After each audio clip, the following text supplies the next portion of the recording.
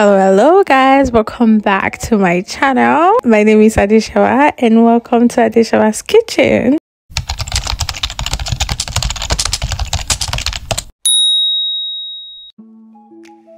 Today we're going to be making one of my favorites, which is shawarma. Now I've put all the details of the ingredients in the caption or description below, so go ahead and check it out. First things first, I like to get my chicken ready because that's the one that would take time to marinate, and this is my pre-washed chicken. Make sure you wash your chicken before you start this process. Again, all the spices and everything that I used is in the description below. The only spice that I would normally use that I didn't have is soya spice. If you have soya spice, as a matter of fact, just put it in there. Yeah. So after putting all my spices in, I would just go ahead and mix it all together and set it aside to marinate while I prep the rest of the ingredients.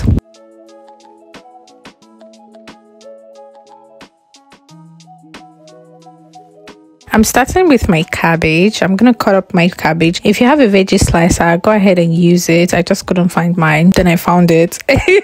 And I use that to cut my carrots to get this consistency. After that, I'm going to go ahead and eat some oil.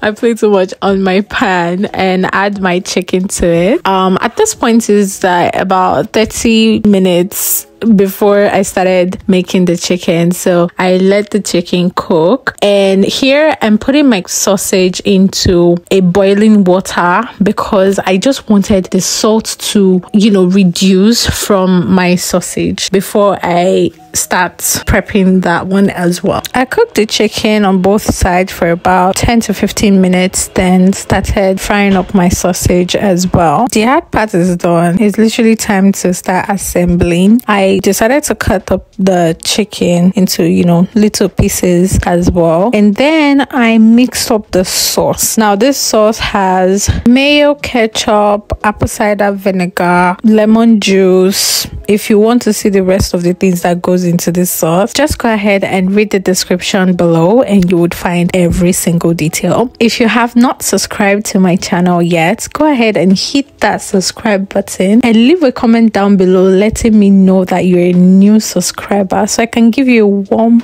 welcome that I give my new subscribers. So yeah, this is me mixing the entire thing.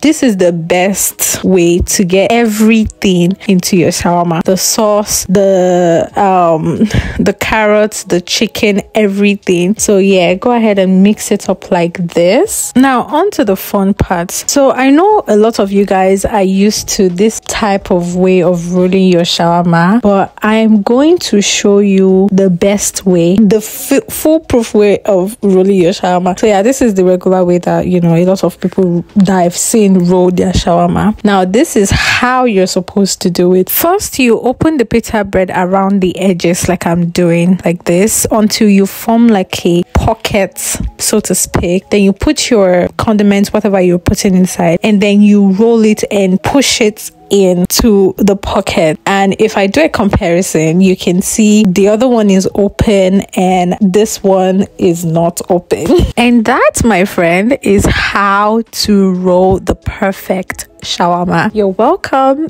Next part is we grill the shawarma for about 5 to 10 minutes, just so the flavors and everything could marry each other and get to know one another, and you're done.